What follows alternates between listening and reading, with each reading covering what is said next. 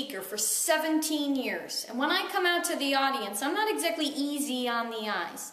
You know, I got a face for radio, and I've never been able to overcome that challenge until Gizmology, when I learned very easily how to podcast my message so that my fans can still hear from me via audio, but they don't have to look at me.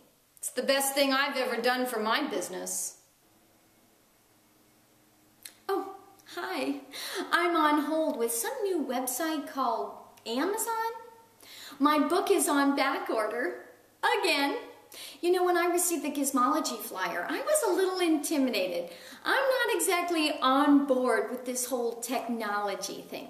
You know, Joe and I just got caller ID for our home phone. I still like to rock out on my Walkman when I go for a run, and my kids use the yellow pages to crank call people. But I learned a few simple techniques at Gizmology to create a little buzz around my book. Sold so many copies, I just might reward myself and buy one of those new DVD players. I'm an electrical consultant, a lover of technology, and a real supporter of gizmos, gadgets, and geeks.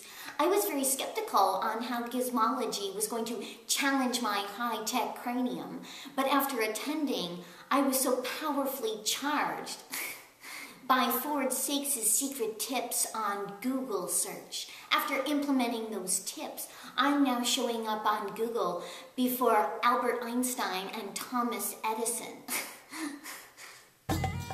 It's Mystic Mona, and just as I foretold 30 years ago, Gizmology brought great fortune to speakers, authors, consultants, and more.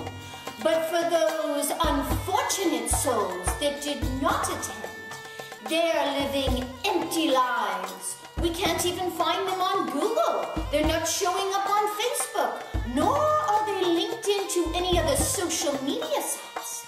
I can't even find them in my crystal ball. They must be